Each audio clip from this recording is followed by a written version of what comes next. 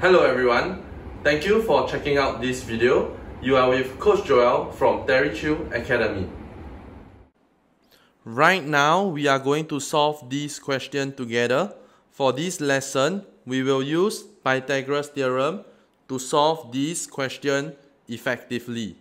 Okay, so let's read the question together. They said that in the diagram below, triangle ABC is a right-angled triangle. P is the midpoint of BC such that PQ is perpendicular to AC, which means that you can actually notice that there are three right-angled triangles right away. Okay, ABC, APQ, as well as PQC. Okay, so you want to show that AQ square is equals to CQ square plus AB square. Okay, so this will actually require you to use Pythagoras theorem. Okay, so in Pythagoras theorem, we have a right angle triangle. Okay, if this is A, this is B, and this is C, the length of the slanted height is C, we can say that A square plus B square is equals to C square. Okay, and likewise, this means that A square is equals to C square minus B square, and B square is equals to C square minus A square. Okay, so we can do that just by rearranging them. Okay, so we actually need to use this to solve the question. Okay, so they first want AQ square.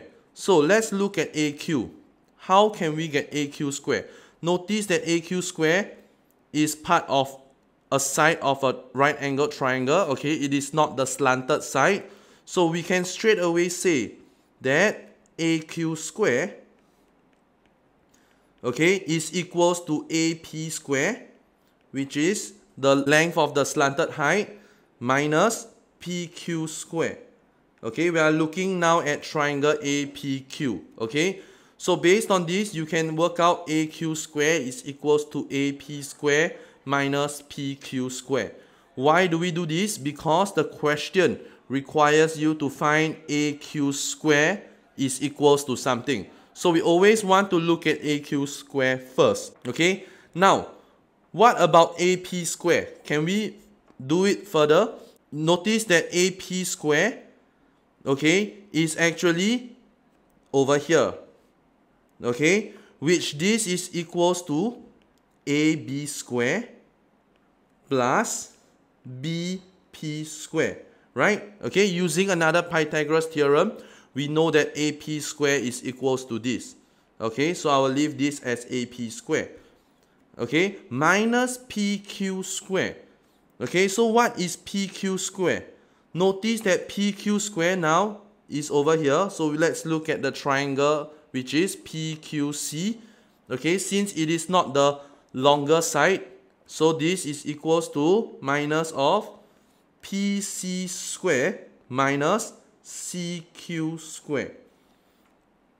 Okay, so we are effectively using Pythagoras theorem 3 times. Okay, so once we get this, okay, we can expand this out to get AB square plus BP square minus PC square plus CQ square. Okay, now what is BP square minus PC square? Notice that P cuts BC in the midpoint. This also means that BP is equals to PC. And this also means that BP square is equals to PC square. Which also otherwise means that if I have BP square minus PC square and they are equal, I can actually cancel them out. Okay, because they are equal. Okay, so if I cancel them out, you will notice that you will be able to get your answer right away. Okay, therefore AQ square is equals to CQ square plus AB square. Okay, and this is your answer. Thank you for watching this video.